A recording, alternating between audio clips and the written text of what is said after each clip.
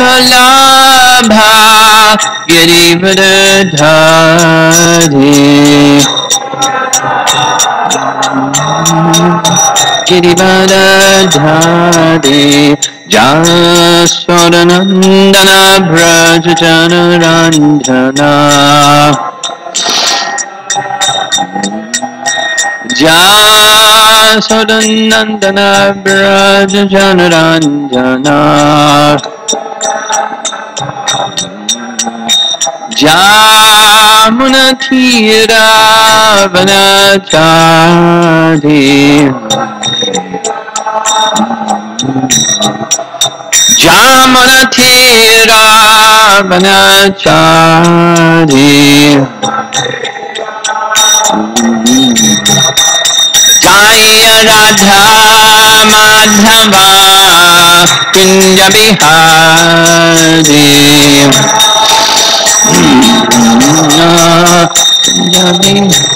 Jaya Radha Madhava Kunja Bihari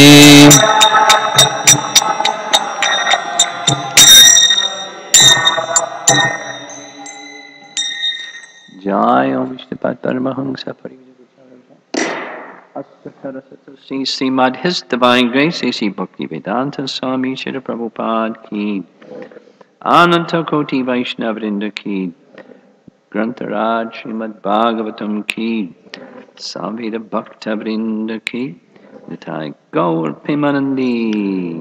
All glories to the assembled devotees, all glories to Sri Guru and Sri Gauranga.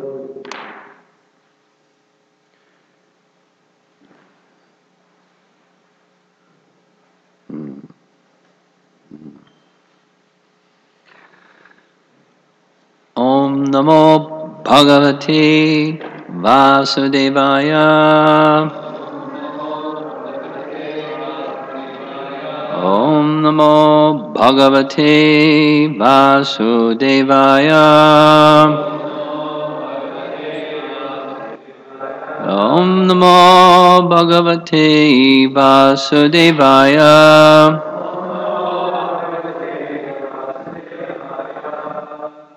I'm going to read verse 26 and we'll finish the chapter because the last two verses have no purport. So we'll finish the chapter, starting with 26. Tasmat svasthena manasa vimrisha gatim atmanaha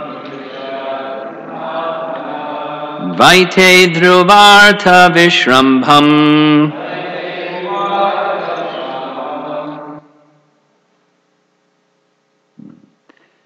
Jajo pashamam avisha tasmat svasthena manasa vimrisha gatim atmanaha dvaite dhruvartha vishrambham Jajo pashamam avisha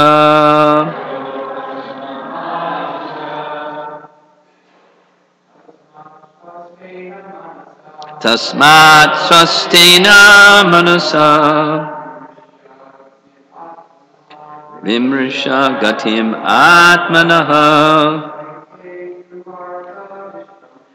dvaite dhruvartha vishrambham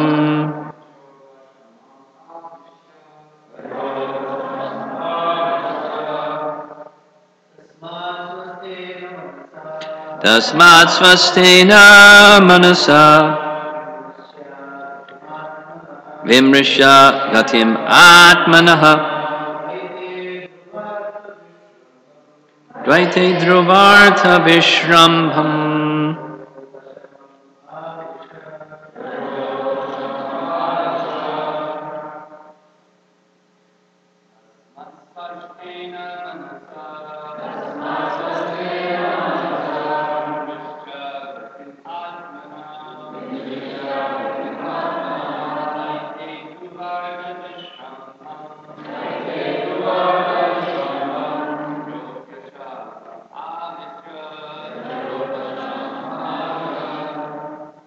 ladies. Tasmat swastina manasa visham atmanaha dvaite dhruvarta vishrambham yajopashamam avisha tasmat swastina manasa vimrisha gatim atmanaha dvaite dhruvarta vishrambham jajo pashamam avisha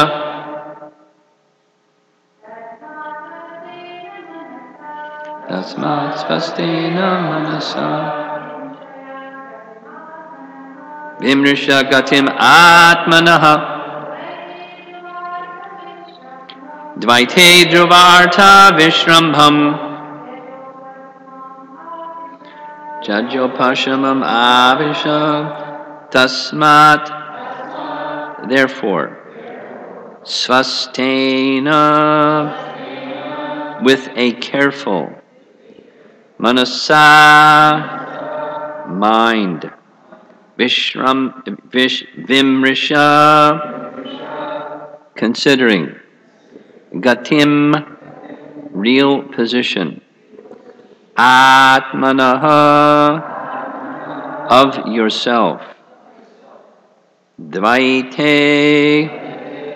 in the duality, dhruva, as permanent, artha, object, vishrambham, belief, tyaja, give up, upashamam, a peaceful condition, avisha,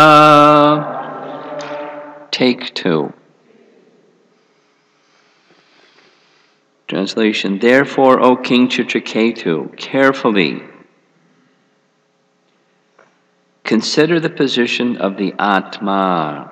In other words, try to understand who you are, whether body, mind, or soul. Consider where you have come from, where you are going after giving up this body, and why you are under the control of material lamentation. Try to understand your real position in this way, and then you'll be able to give up your unnecessary attachment. You will be able to give up the belief that this material world or anything not directly in touch with service to Krishna is eternal. Thus, you will obtain peace. Purport by Srila Prabhupada. The Krishna consciousness movement is factually endeavoring to bring human society to a sober condition. Because of a misdirected civilization, people are jumping in materialistic life like cats and dogs, performing all sorts of abominable sinful actions and becoming increasingly entangled. The Krishna consciousness movement includes self-realization, because one is first directed by Lord Krishna to understand that one is not the body, but the owner of the body. When one understands this simple fact, he can direct himself toward the goal of life. Because people are not educated in terms of the goal of life, they are working like madmen and becoming more and more attached to the material atmosphere. The misguided man accepts the material condition as everlasting.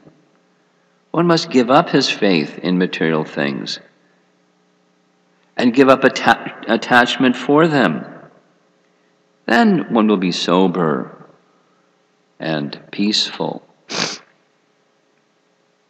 And the last two verses, 27, 28, the great sage Narada continued, my dear king, attentively, receive from me a mantra, which is most auspicious. After accepting it from me, in 7 nights, you'll be able to see the Lord face to face. Woo! My dear king, last verse. In former days, Lord Shiva and the other demigods took shelter of the lotus feet of Sankarshana. Thus, they immediately got free from the illusion of duality and achieved unequaled and unsurpassed glories in spiritual life. You will very soon attain that very same position. I mean, 7 days is really fast. And then thus ends the Bhaktivedanta Purports of the 6th canto, 15th chapter of Srimad Bhagvatam, entitled The Saints Narada and Angira Instruct King Chitraketu.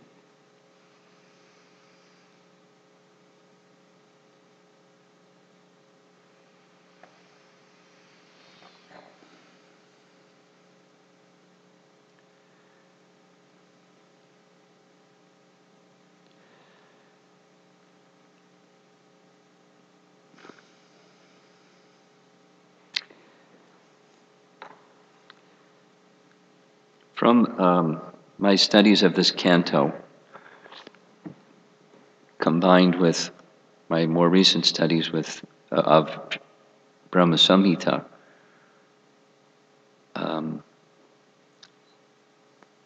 although our acharyas don't describe 6.1.15 as the Paribhasa Sutra of this chapter, it seems to me it is. Or maybe I'm going out on a limb. Paribhasa Sutra is sutra, we know. It's tight, compressed, packed message, sound vibration, and packed within it, within a sutra. In the case of a Paribhasa Sutra, it's the essence of, according to Jiva Goswami, in his Bhakti Sandarbha and his commentary on Brahma Samhita, it is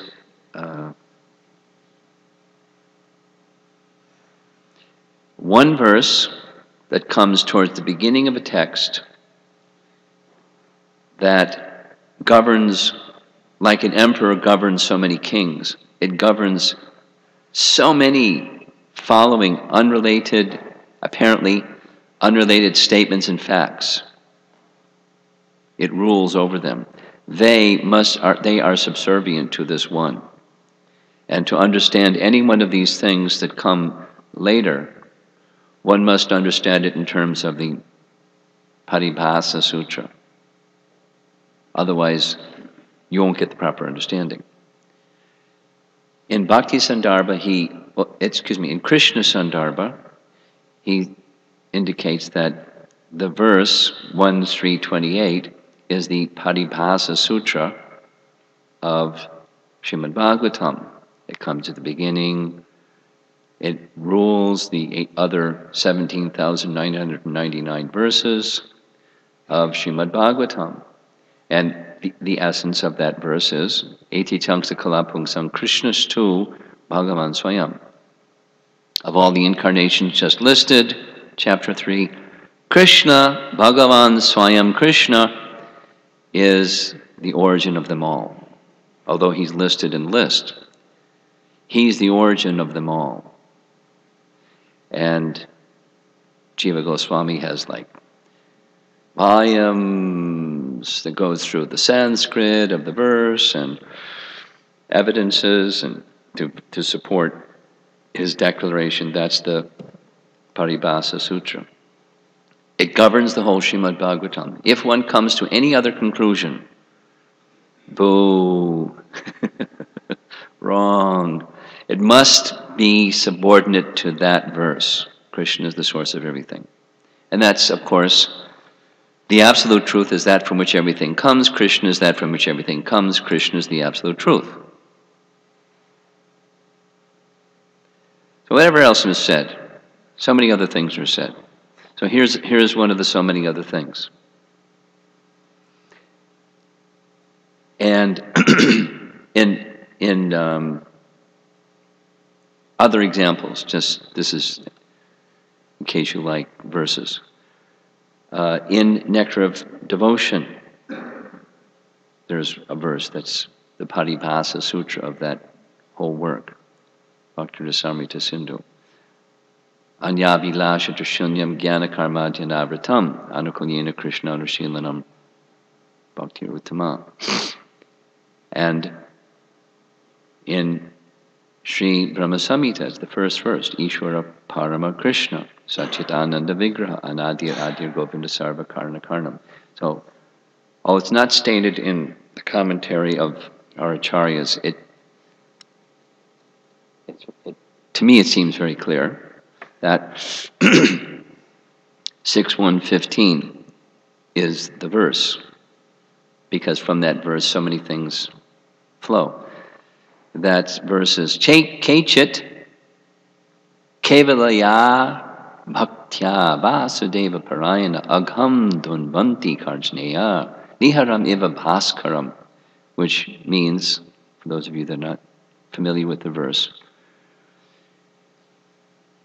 Kechit is a pronoun, it's referring to those who Kevalaya Bhaktya, absolute devotion, nothing else but devotion.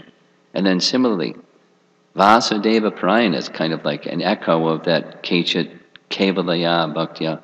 Vasudeva Parayana. I forget the word for word synonym, but there's nothing else. Nothing else. I mean, there may be so many other things, but those so many other things are connected to that one thing. That's nothing else. Just like our lives. Our lives may be according to our psychophysical nature, whatever they are. But those who are in Kevala Bhakti, those so many other things are connected to one thing. Service to Krishna. Vasudeva Parayana. And by so doing, agham, sin, and even the tendency to again do such things, Dvunvanti Karjneya, they're eradicated. Not only the prarabdha karma, that which is fructifying now, and it's like you become relieved from your immediate suffering, but those things not yet fructified, and even the tendency, which is being addressed in this purport, verse and purport. And the metaphor is iva, like sun dissipates fog at once. At once, not like slowly, at once. Similarly,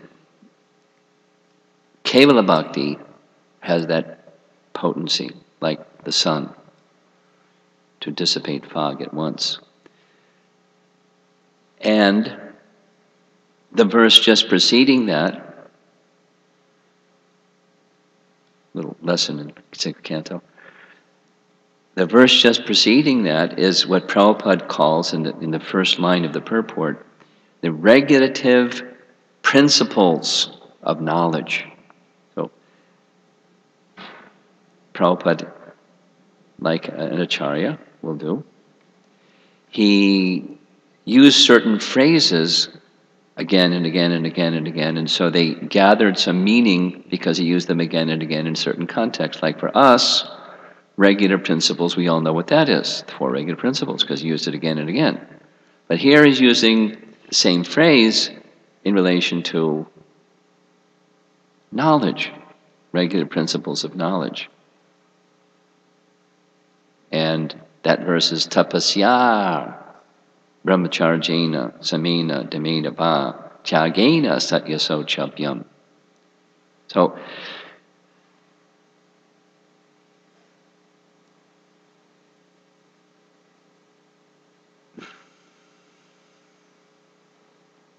These are required if one wants to become advanced in knowledge. Samena, dhammena, control of the mind and senses. Well, King Chitraketu was having a problema. He couldn't control his mind. And therefore he couldn't control his senses. And so he had his boohoo experience. His, lamentation, and tortured by lamentation. First not having and then having and losing. The same program of everybody in the material world. Whatever it is that you don't have, you hanker, and whatever you have, it lasts a little while, and then it's gone and you lament. Is there something else going on? So, the regulative principles of knowledge are insufficient. According to the flow of those first verses of 6th canto, chapter 1, it's necessary but not sufficient, or insufficient. And so that's what's happening here. He's attached, so like Lakshmani was sharing after class yesterday, Angira, being a teacher, he decided, gee, this man isn't going to get, Chitraketu isn't going to get teachings. He needs something experiential. Like turn him upside down and shake him. Bonk him on the head. That's an experience. Woo! And then maybe he can hear. So he's hearing. He's hearing transcendental knowledge. So it's not done yet either. The next chapter is the son speaks. There's a whole other experience. The dead son comes back to life. Narada makes that arrangement. My dear son, your father is boo-hooing over here. He's lamenting like anything. Please don't cause him that misery and suffering. Bring him to come back and be his son. So the son sits up, and imagine what that experience was. His dead son sits up, the one who he was completely attached to. And you read it carefully, he doesn't even look at his father. He looks at Narada. Why'd you bring me back? And who's my father anyway? Who's anybody's father? In a previous life I had another father, and before that another father, before that. So which one is my father? I was with my real father, and you brought me back. I'm going back. My real father. See you later. He lies back down. Boy, that was an experience. So education, she'll speak later on this week, I imagine. She can elaborate on this point very nicely. But it's part of the educational process. It's part of passing on transcendental knowledge. It's not only you got a message in one hand and a hammer in the other hand, and you hammer the message. So that's one way to do it. But Angira and Narada, they're very flexible. And they understand the person, and they understand what the person needs to get the message, and the message goes across. But I'd like to go back to the relationship, because the canto begins, and then the Paribhasa Sutra of the canto is addressing the question. The canto begins with the question, what is to be done to prevent persons from having to suffer? Well, specifically, suffer the reactions of sins, but why is sin there? Well, one can say, Prabhupada says, the root cause of suffering is ignorance. So you put some knowledge as the antidote for the ignorance, and you get no suffering. But what about the tendency to do again? Even if you know better, to do it again, and do it again, and do it again. So it has to be pulled out from the root. And that's, where does that ignorance come? It's the misuse of free will. Correct that problem, that's bhakti. So that's, this verse 27, after verse 26, he gives them a mantra. And says, it's just like a real quick verse with no purport. By this mantra, you'll see the personality of Godhead face to face in 7 days. Powerful mantra. Plus, a person whose mind has become detached from the source of misery. The source of misery is this, false ego. It's a misidentification. False ego rules the material mind. One of the things I really like about Kapila Dev's teachings to Devahuti in the 3rd canto is Kapila Dev says, this process of bhakti is the only process which dissolves the material mind. Yay! What a relief. But what's the material mind? The material mind is seeing things, very simple, seeing things separate from their source, Krishna. And spiritual is see things in relation to their source. That's spiritual. So the mind is like a lens. So in this verse, it's tasmat, therefore. So it's tasmat's a nice word. That means sit straight because it's a summary verse. Pay attention, please. It's a summary verse. All the other things, therefore. It's just like in Prabhupada's purports. He'll do that. Long purport. And then he says, therefore. So that's like, that's the sutra that's summarizing all the other stuff. Therefore, tasmat. Swastena manasar. So what does swastena mean? Swastena means with a careful mind. Now how can the mind be careful if it's polluted? Answer, it can't. The mind's going to be going here and going there, going there and going there. And we go chasing the mind, thinking, oh, now I'm happy, now I'm sad, now I'm confused, now I'm feeling empty, now I'm feeling, whatever different things. This and that. That's the mind that's not pure because of attachment to whatever, the object of, and behind the object is, I'm the enjoyer.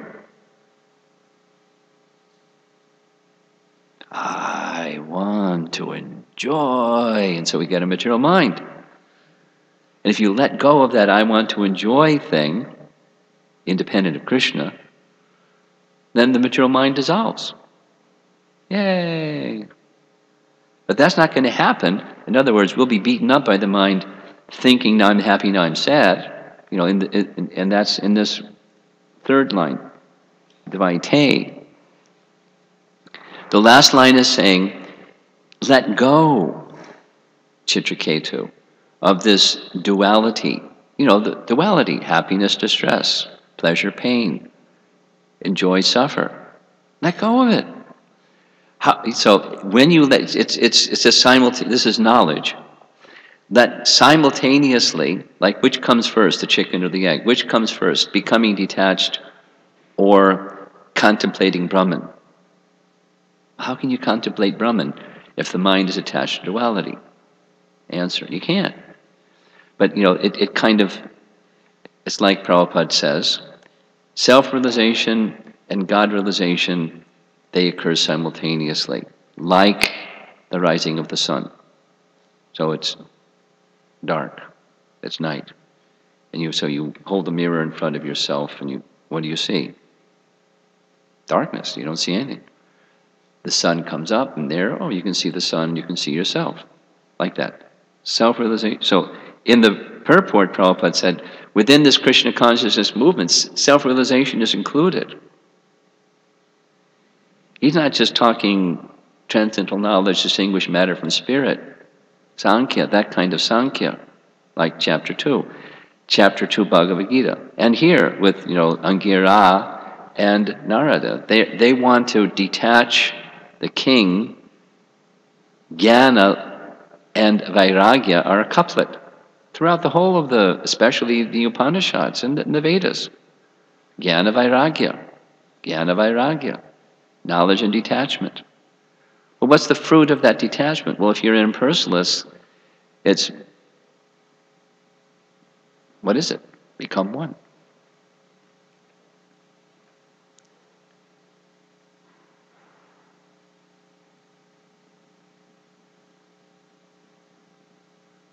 It's pervasive, this impersonalism thing. Unless there's association with devotees, that's where it goes. If one gets like, quote, spiritual. Do you remember that session that I remember very clearly, the session that we had when we had our meeting in August, and the GBCs had come here, and we had these sessions morning and evening on different topics, and I made the schedule, so I chose to speak last, and it was the Thursday evening, and then those yoga teachers and students came. Remember that? And when it came to questions and answers, it's just a classic, And the same thing that Jayadvaita Maharaj told me, he told me I've heard this Prabhupada story from him 14 times, and he loves telling it. About, the same thing they said in the class was, in the final analysis, it's all one. Or something like that, the goal is to become one. I didn't say what Prabhupada said.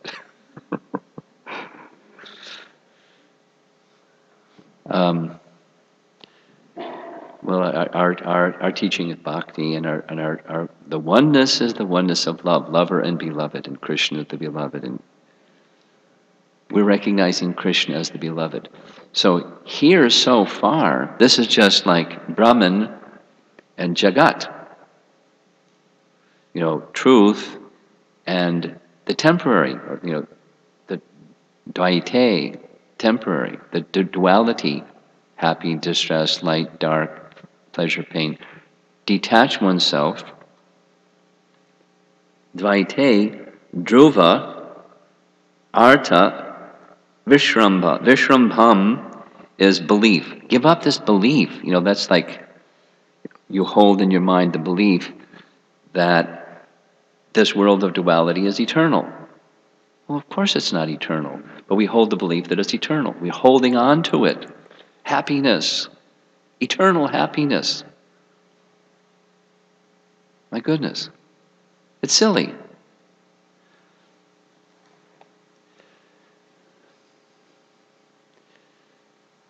For a while, a period of time, I was serving with Naranjan Maharaj in Boston, and I think Lakshmimoti was there too. And remember that wonderful era. And Ravindra Swarup and Saudamani also came and spent some time serving there. It's very nice. And I didn't go, but a group of devotees went to, one of those exhibits to see, how to present Krishna consciousness. It was, I don't even know which group it was, but they told me what the experience was. It was an experience kind of thing. There's a family sitting at a table. There's Fido. There's the turkey on the table. Happy days. And, they finish their meal and they get in the car and they're driving somewhere. And then, it's an accident. It's night. You hear, see the lights coming at, this is, one of those wraparound theater things.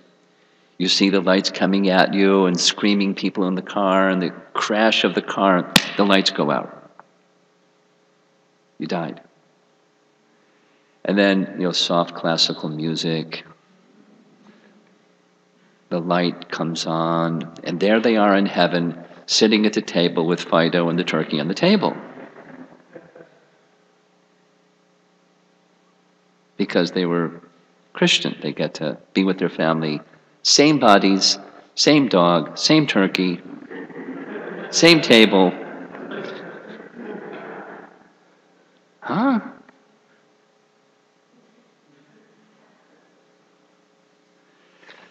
That's what this verse is saying, that they, and Prabhupada is saying in the purport. due to ignorance, people think that this temporary world is eternal and it's a place of happiness, and it's la la land. And transcendental knowledge that's being passed on by the Srimad Bhagavatam is to detach one from that and accept reality. So the reality of that which is really eternal, and that's the soul is really eternal, and then comes taking shelter of the supreme eternal. That's the next verse. It doesn't elaborate, no purport, and it's coming up. He teaches Narada after transcendental knowledge, like same as the first chapter. After transcendental knowledge comes bhakti. Kichit kevalaya bhaktya. Then it's like Prabhupada's example, you can send a spaceship high, but if it doesn't take shelter somewhere, eventually it has to come back. I remember Giriraj Maharaj describing to me one of the first classes that he heard Srila Prabhupada speak in Boston, and it was on this topic. Then there was another one about films, and anyway, so it's such a simple message that we don't get, or one doesn't get, when one is attached. Or we can even say yes, but not live our life that way. Hold on to the attachment, even saying we're saying yes, and hold on to the attachment. It's like one of the offenses against the chanting of the holy name. Maintaining material attachments even after understanding, not just hearing, but understanding so many instructions in the matter. Holding on. Then you don't progress. Even you're chanting Hare Krishna and doing devotional service and Hari Bol Prabhu and all of that.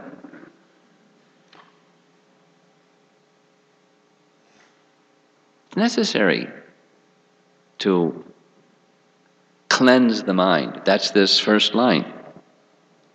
Tasmat. Therefore, O King Chitraketu, carefully consider the position of the Atma. In other words, try to understand who you are. Try to understand what is eternal and what isn't eternal. As Prabhupada is saying in the purport, Krishna does the same. They're doing the same. They're just following Krishna. And then, with that mind cleansed with a spiritual conception, at least theoretical. Now, what Prabhupada writes in Bhagavad Gita 241 purport is you have to go beyond the theoretical to the practical. And he says it very strongly, to the point where there's not even a chance of fruitive activities in pursuit of sense gratification. That's bhakti. Then there's no chance when the tendency is uprooted. And the tendency will only be uprooted through bhakti. So that's what they give next, Narada specifically. Because he's the bearer of the Lord's Bhakti Shakti. He's a Shakti Vesha avatar bearing the fullness of the Lord's Bhakti. But he doesn't just drop it on his head right away. He does other things first, like Prabhupada did with us. I mean, he was giving bhakti, but we didn't recognize it. He was bhakti personified, but people didn't recognize it. So slowly.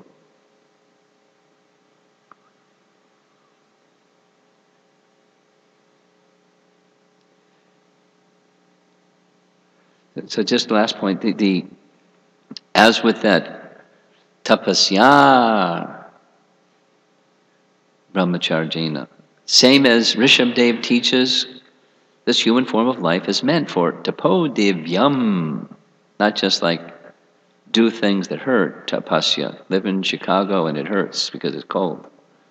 Go to Florida in the summer, it's too hot. So it's not just build a circle of fire around you in the heat of the blazing summer. Tapasya.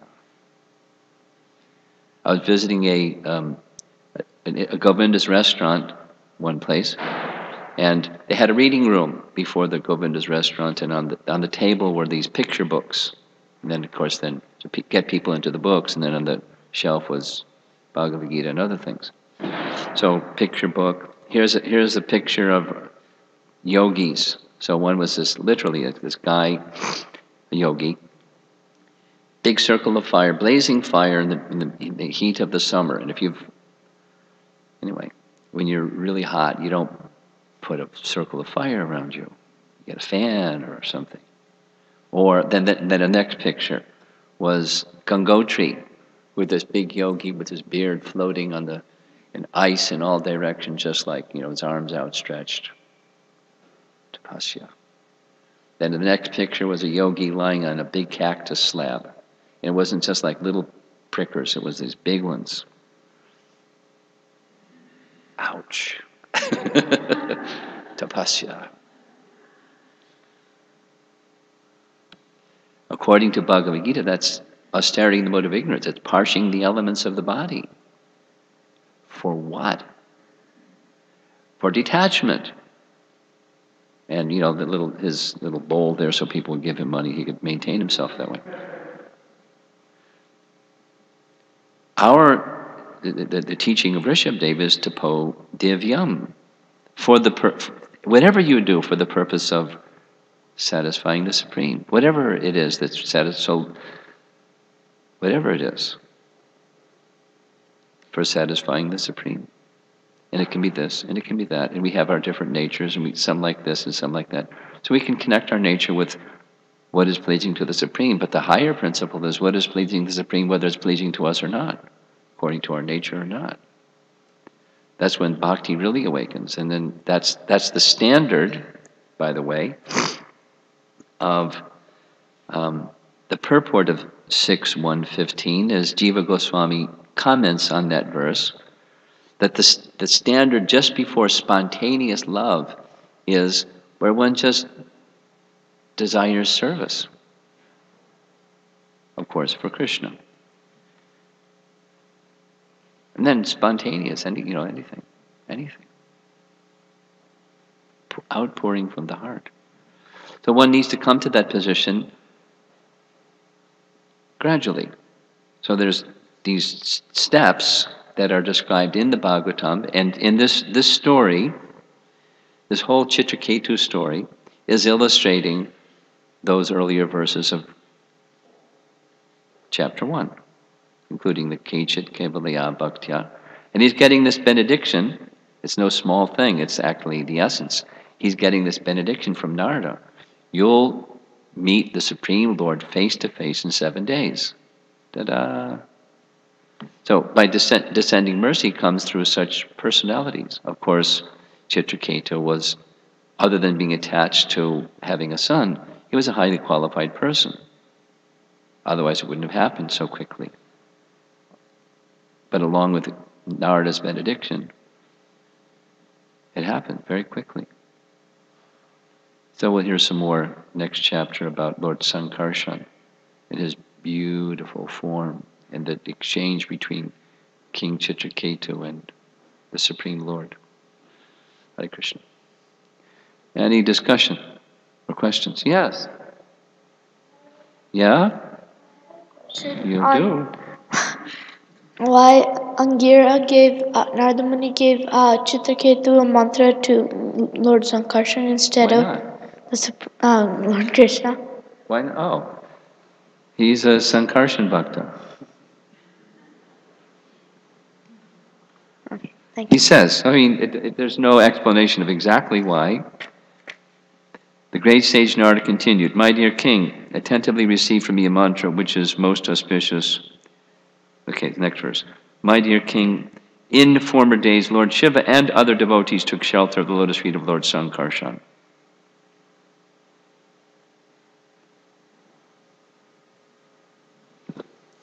Hare Krishna. Two things. One is that I was there for that exhibition. It was actually an exhibition. Which one? The one with Fido and and the family that got in the car accident, and then. Oh, you were with that group. Yeah. So did I describe it properly? Yes, you did. But it was an exhibition, and it was quite funny because somebody asked the question. There was someone there. We went to a Mormon thing. It was a Mormon, place, and they had all these different exhibitions, and that was one of them. Okay. And so that was like at the top, the pinnacle. There it is, Joe and Mary and Fido and the turkey, and they're all in the spiritual world. So someone asked, actually a 13-year-old girl asked, well, the question I have is, what if they would have gotten the car accident when they were 85? Would they be now sitting in their invalid in a rocking chair? Would they get their 85-year-old body, or did they get the body that they had when they got all smashed in the car? Or where does it, they picked a 23-year-old body, which body did they get? So the lady said, that's a very good question, but I don't know the answer, I'll have to ask. And so she left, and then when she came back, they threw us out. They asked us to leave. They didn't answer the question, and they just asked us to leave. And you think, oh, glories to Srila Prabhupada, because they just don't have, the answers. And they make up something so it seems very pleasant, but they really don't know anything. They're really strong values in family. Right. So strong that when you go to the good place, you're with your same family. Yeah, but you're frozen in time. And it's like this idea of rising from the dead, the second coming of Christ, people that are in their grave, it's just like bones in a casket. They're going to rise from the dead and, whatever they're going to do. It's so silly. It's just so silly. Anyway, go ahead. Anyways, I thought I'd share that because it was really, it always remains with me over many years, that happening, because it was so funny. It was very telling. More than funny, it was very telling. The idea of controlling the mind, or getting to the point where one can control the mind, developing control of the mind. And of course we know intellectually that by engaging in devotional service, one kind of tries to override the pushings of the mind. Krishna says it can be done by constant practice and detachment, which is a whole other thing. And so we're hopeful, we go through the process and the mind keeps bugging us and we keep overriding it and moving forward, or hopefully moving forward. and it's not as easy as it sounds when we talk about it, to do it. Did you notice that? Maybe for you it's easy, okay. But for some of us, it's not so easy. And we often, it's like the whole existence in this body is an experiential learning thing arranged by Krishna to teach us a lot of lessons. Someone asked Borjan Prabhu once, how do you become humble? And Borjan said, live life. Life will make you humble. But the saints come into our lives and they try to speed up the process, hence the name accelerated learning. They try to not make us go through so many lessons, so many lives, and teach us quickly. But despite the lessons, we tend to learn for a short period of time and then regress. And I'm wondering why we're asked in Varnashram to enter into situations which appear to provide opportunity for developing attachment as a remedy for attachment. Does that make sense? Yes, I understand your question. It's a lesser intelligent position. And for people who have less, like Luke's not here, but the question from yesterday about, hearing and you understand. Hearing, you don't understand, you see, then you understand. Hearing, you don't understand, see, you don't understand, you experience. Ooh.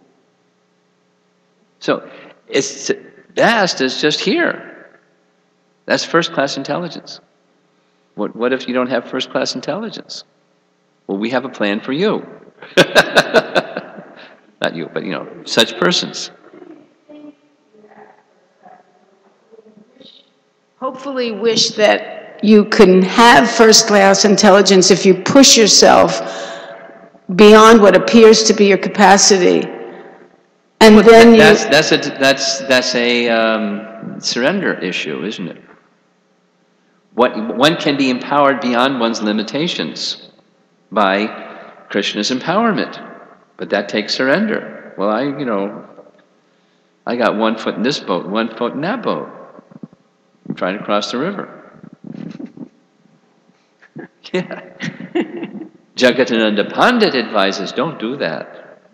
But some people do that. And so that's the Daivi Varnashram program. And yes, it's a risk. I mean, for example, entering into household life. Why do it? Just everyone should be sannyas, men and women.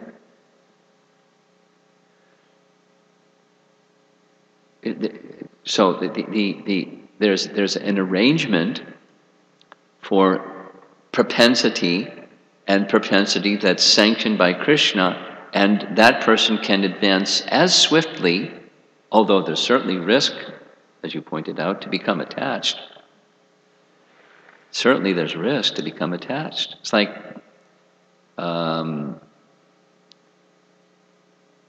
Uttanapada and his brother Priyavrata. Priyavrata was saying, no, I don't want to become the emperor. Why? Well, I'll have to have a queen, and I'll have to have wealth, and I'll get attached. Brahma said, yes, you will get attached, but I give you the benediction. You'll become freed from that attachment. He got attached. Can you give me that benediction, please? I'm not Lord Brahma. Sorry, Charlie. Because it seems like the opportunity for attachment is all-pervading, even in sannyas. It's everywhere. Everywhere.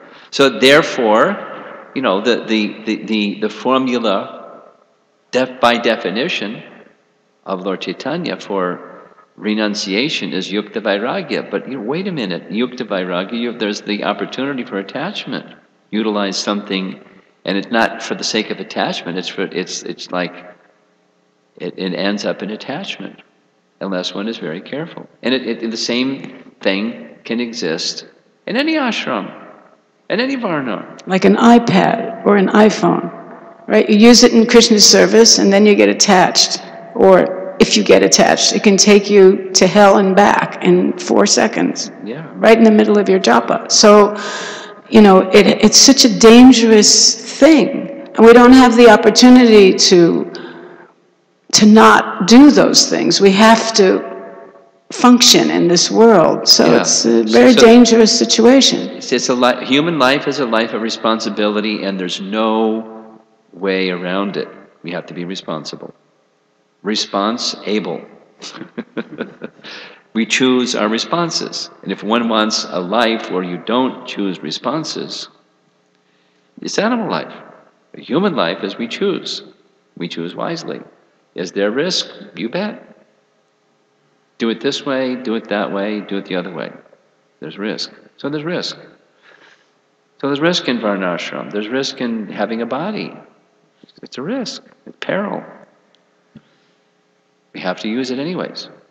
Use it responsibly. You have a question? That's all. Hare Krishna.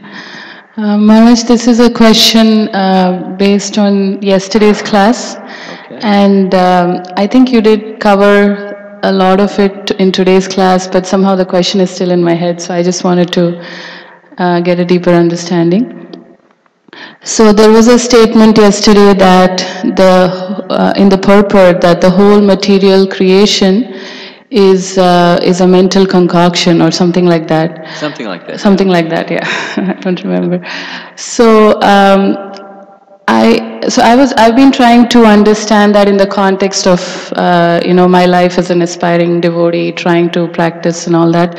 So we also hear the statement that devotee, relationships are eternal. This, the relationships are eternal, and the process is eternal. So, my question is, when I am interacting with, the other devotees, or maybe not my family members or the people in my life, and I'm interacting, how do I discern between what is the mental concoction component of whatever I'm experiencing versus what is real? How do I? Well, unless you're on a transcendental platform, it's going to be projection. Unless you're on the transcendental platform, it's going to be projection. You're going to be like, this is my son, this is my husband, this is my father, this is my sister. And wait till the next chapter. Who's my father? What are these bodily relationships? Or say it the other way, like this exhibition at the Mormon, whatever it was. It's not that. What is it? Well, if the relationships are eternal, it's not going to be, in Goloka Vrindavan, Gaur Govinda is going to be your son. There'll be some relationship, but what's going to be? Krishna knows. You don't, unless you're on a transcendental platform. So temporarily, you're serving according to the relationship, mother and son, and wife and husband, and etc., sister and sister. You serve accordingly, according to your, situation. And that changes. You're going to get older. And then you'll be like, Grandma Nanda Vrindavan, giving advice, like Lakshmani, teaching people from the wisdom of her experience of Krishna consciousness. Her children are grown up, and so she's not got a whole bunch of other children, all of us, giving giving wisdom. So these scenarios of life will change as just time keeps moving those things along. In the course of all of that, most important is transcendence is attachment goes to Krishna. Not just like finishing your 16 rounds and putting your bead back. Attachment to Krishna. Attachment to Krishna, that's the goal. It doesn't happen like that. It happens gradually, and when there's attachment to Krishna, then the transcendental dimension of relationships, at least the possibility is that becomes illumined for you. Until then, I'm serving according to my duties that are suitable for my situation. I'm in a woman's body, I have a son, I take care of my son with love and affection. But that's not eternal. We heard it in this chapter. We hear it again. So my conception changes about the people around me. That's what is a shift. Yes. The spiritual conception starts to emerge, and the material conception starts to fade. It doesn't mean then you become negligent. It means you see the transcendental nature while you're doing your worldly duties. And it directly it's proportionate to the attachment to Krishna. Well, we're not there yet. We're doing the practice part till we get to that stage. Donna Kelly has something.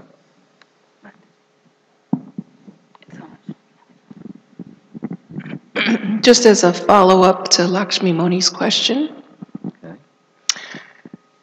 So you were mentioning that first-class intelligence, second, third, fourth-class intelligence. Yeah. That why would somebody choose a varna or an ashram or whatever situation in life that involves more risk of attachment, material attachment, that would be a signal that that person's of lesser quality intelligence? No. I don't. If that came out of it seemed to be implied. No, that's not what I meant to say. We have our nature. And it's intelligent to act according to your nature. And if my nature is, if I tried to be a householder, I'd be a big flop. And if someone that's a householder tried to be a sannyasi, they'd be a big flop. It wouldn't be intelligent. One should act according to one's nature. And then it's, the activity but both require the hearing. If I take up the position of being a householder and my hearing is not strong, I'll be a flop. And if I take up the position of a sannyasi, I'm detached and I don't properly engage myself in hearing, I'll be a flop. So the first class intelligence doesn't mean, doesn't mean the negation part. It's what's my situation, what's appropriate for me.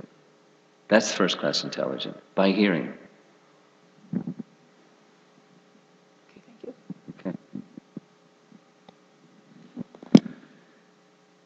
Okay. Karunanidhi, last question. Maharaj, I could not understand the last line of translation. What? Last line of the translation. Last line of the translation. Yeah, that Prabhupada wrote, is eternal. That word refers to what? Which word is eternal? Prabhupada wrote, is eternal in that sentence. What's eternal? Let's read the sentence. Yeah. Well, let's go back. Try to understand your real position in this way, and then you'll be able to give up your unnecessary attachment, jnana vairagya. You will also be able to give up the belief, that's this word, vishrambham.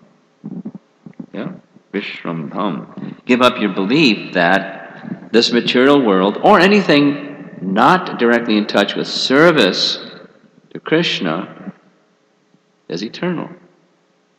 It's a belief. So you want to know the explanation? What does it mean? It's the belief that asat is sat. This is my wife. This is my child. This is eternal. Like, the Mormon exhibition. Or like this other example, it's really funny. Or, as you say, telling. And the second coming of Christ, all those people that are Christian and they're, bones in a casket, they're going to rise from the dead and, celebrate eternal life when the second coming of Christ. Then that's a nice question, supposing somebody dies when they're 85, so that's like, they're going to be 85 forever? And then someone that dies when they're 15, they're going to be 15 forever? And it's so many other irrational things. It's so many. So that's the vishrambham, the belief that the temporary is eternal. When that shelter is taken, shelter in Brahman, or transcendence, the mind is then freed from those misconceptions or that belief that the temporary is eternal.